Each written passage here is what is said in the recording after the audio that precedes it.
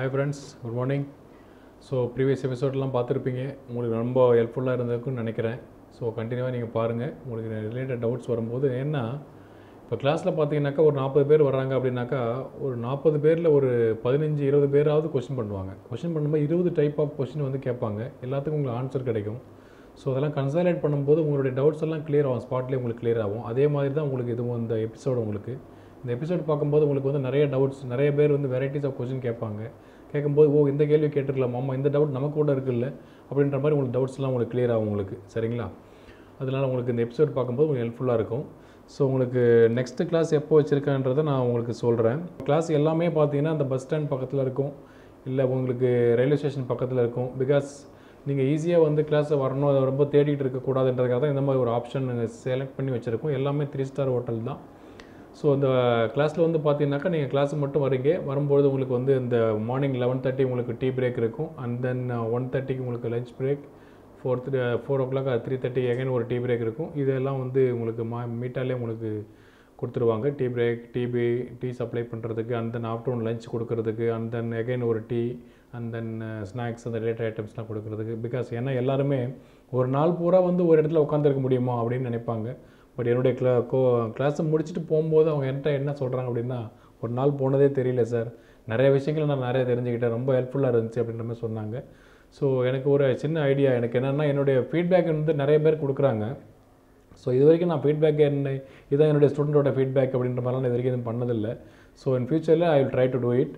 So ஸ்டூடெண்ட்டோடைய feedback நான் உங்களுக்கு போடுறேன், அதுவும் உங்களுக்கு ரொம்ப ஹெல்ப்ஃபுல்லாக இருக்கும்னு நினைக்கிறேன். பிகாஸ் என்ன மாதிரி எதிர்பார்ப்புகளோடு வந்தாங்க, அது உங்களுக்கு ஹெல்ப்ஃபுல்லாக இருந்துச்சா இல்லைன்றதை நீங்கள் அதை பார்க்கும்போது உங்களுக்கு புரியும். Okay, will go to the question spot right now. அப்படின்னு சொல்லிட்டு முகப்பேர்லேருந்து கொஸ்டின் கேட்டிருக்காங்க. அவங்க என்ன கேட்டிருக்காங்கன்னா, I want to two agri export, does it GST required அப்படின்ற மாதிரி கேட்டிருக்காங்க. ஓகே, அதான் நான் சொல்கிற மாதிரி வந்து பார்த்தீங்கன்னாக்கா GST depends on the goods, அந்த பொருளை பொறுத்து தான் உங்களுக்கு வந்து ஜிஎஸ்டி இருக்குது உங்களுக்கு. இப்போ எக்ஸாம்பிள் சொல்லணும் அப்படின்னா கவர்மெண்ட் என்ன மீன் பண்ணுறாங்க அப்படின்னா, பிஸ்னஸ் பாயிண்ட் ஆஃப் வியூ நீங்கள் எந்த ஒர்க்கை பண்ணாலும் அதுக்கு நீங்கள் ஜிஎஸ்டி பே பண்ணி ஆகணும். ஸோ உங்களுக்கு வந்து நார்மலாக ஒரு லைவ் பர்பஸுக்காக நீங்கள் அந்த ப்ராடக்ட்டை யூஸ் பண்ணுறீங்க அப்படின்னா அதுக்கு ஜிஎஸ்டி தேவையில்லை. இதுதான் கவர்மெண்ட்டோடைய concept. The concept is very nice. அதனால் அதை நீங்கள் மைண்ட் செட்டில் வச்சுக்கிட்டாலே அதை டிபெண்ட் பண்ணி நீங்கள் ஈஸியாக ஐடென்டிஃபை பண்ணிக்கலாம், எதுக்கு ஜிஎஸ்டி இருக்குது எதுக்கு ஜிஎஸ்டி இல்லைன்றதை நீங்கள் ஈஸியாக ஐடென்டிஃபை பண்ணிக்கலாம். ஒரு எக்ஸாம்பிள் என்ன நான் உங்களுக்கு சொல்கிறேன். இப்போது உங்களுக்கு அரிசி இருக்குது இல்லையா, அரிசிக்கு வந்து ஜிஎஸ்டி கிடையாது. இதே அரிசியை வந்து நீங்கள் வந்து அதை அரைச்சி மாவாக்கிட்டு அதை நீங்கள் எக்ஸ்போர்ட் பண்ணுறீங்க அப்படின்னாக்கா அந்த அரிசி மாவு இருக்குது இல்லையா, அதுக்கு வந்து ஜிஎஸ்டி உண்டு, சரிங்களா? அதே மாதிரி வந்து டெமரண்ட் இருக்குது, புளியம் விதை இருக்குது இல்லையா, அந்த புளி வந்து இன்க்ளூடிங் சீட்ஸ் அதை வச்சு நீங்கள் எக்ஸ்போர்ட் பண்ணிங்கன்னா அப்படின்னாக்கா, இல்லை நீங்கள் டொமஸ்டிக் பண்ணுறீங்கன்னா அதுக்கு ஜிஎஸ்டி கிடையாது. அதுலேருந்து சீடை எடுத்துகிட்டு புளியை மட்டும் நீங்கள் எக்ஸ்போர்ட் பண்ணுறீங்க அப்படின்னா அதுக்கு ஜிஎஸ்டி இருக்குது. ஸோ இதுதான் நான் மீன் பண்ணுறேன். ஸோ நீங்கள் வந்து அதை லைஃப் பர்பஸுக்காக அதை யூஸ் பண்ணுறீங்க அப்படின்னாக்கா அதுக்கு வந்து ஜிஎஸ்டி கிடையாது. நீங்கள் வந்து அதை பிஸ்னஸ் பர்பஸுக்காக நீங்கள் யூஸ் பண்ணும்போது அதுக்கு நீங்கள் ஜிஎஸ்டி பே பண்ணி ஆகணும். ஸோ அதனால் அக்ரி ப்ராடக்ட்ஸுக்கு வந்து ஜிஎஸ்டி கிடையாது. நீங்கள் எந்த மாதிரி அதை உபயோகப்படுத்துறீங்கன்றது தான் ஆன்சர் அதுக்கு, சரியா? அண்ட் தென் இன்னொருத்தர் கொஸ்டின் பண்ணியிருக்காரு.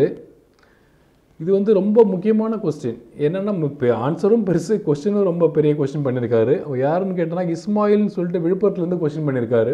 என்ன கொஸ்டின்னா, கிளைண்ட்ஸ் ஃபெயில் டு பே அப்படின்ற மாதிரி கொஸ்டின் பண்ணியிருக்காரு. அவர் என்ன சொல்ல வராருன்றதை என்னால் அண்டர்ஸ்டாண்ட் பண்ணிக்க முடியுது.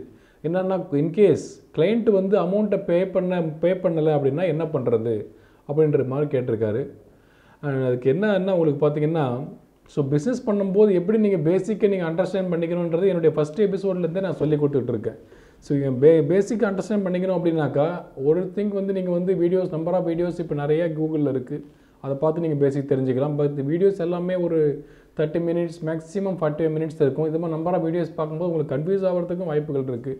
அதனால் என்னுடைய சஜஷன் என்னென்னா, ஒரு கிளாஸ் ஃபுல்லாக அட்டன் பண்ணுங்கள். என்னுடைய கிளாஸ் தான் அட்டன் பண்ணணும்னு நான் உங்களுக்கு புஷ் பண்ண விரும்பலை. ஏதாவது ஒரு கிளாஸை நீங்கள் அட்டன் பண்ணுங்கள். கிளாஸ் அட்டன் பண்ணிட்டீங்க அப்படின்னாக்கா பேசிக் திங்ஸு அதுலேருந்து நீங்கள் தெரிஞ்சுக்கலாம். தெரிஞ்சுக்கிட்டதுக்கப்புறம் பிஸ்னஸ் பண்ணிங்கன்னா இஷ்யூஸ் வராது. ஸோ இதோடைய கொஸ்டினுக்கும் இதுக்கும் என்ன சார் இன்டர்லிங்க் இருக்குது அப்படின்னா, கண்டிப்பாக இருக்குது. கிளைண்ட்ஸ் ஃபெயில் டு பே அப்படின்னாக்கா கிளைண்ட்ஸ் வந்து அமௌண்ட்டை பே பண்ணலைன்னா அந்த அமௌண்ட்டை எப்படி கிளைம் பண்ணுறது அப்படின்ற மாதிரி கேட்குறாங்க. நிறைய பேர் இதனால் பாதிக்கப்பட்டும் இருக்காங்க. இதுக்கு வந்து கிளைம் பண்ணுறதுக்கான ஒரே வழி ECGCன்னு சொல்லிட்டு ஒரு சென்ட்ரல் கவர்மெண்ட்டோடைய ஒரு டிபார்ட்மெண்ட் இருக்குது. ஸோ ஃபர்தராக உங்களுக்கு ஏதாவது டவுட்ஸ், கிளாரிஃபிகேஷன்ஸ் ஏதாவது இருக்கும்பொழுது நீங்கள் மறுபடியும் என்னை கான்டாக்ட் பண்ணலாம். நீங்கள் மெயில் அனுப்பலாம், இல்லை நான் சொன்ன நம்பருக்கு நீங்கள் வந்து வாய்ஸ் மெசேஜ் அனுப்பலாம், இல்லை வாட்ஸ்அப்பில் கான்டாக்ட் பண்ணுங்கள். இது வாட்ஸ்அப் நம்பர் தான், 8939899890. உங்களுக்கு இதிலே மெயில் ஐடியும் கொடுத்துருக்கேன். மாயா எக்ஸிம்ஸ் MAYA exims@gmail.com இந்த மெயில் அனுப்பலாம். இல்லை மீட்டா இந்தியா METAINDIA1523 இதுக்கு வந்து நீங்கள் மெயில் அனுப்பலாம். மெயில் அனுப்பும்போது உங்கள் டவுட்ஸ் என்னன்றதை நீங்கள் என்ன கேளுங்க. இது சப்போர்ட்டுக்கு ரொம்ப நன்றி. Thanks. Will meet on the next episode.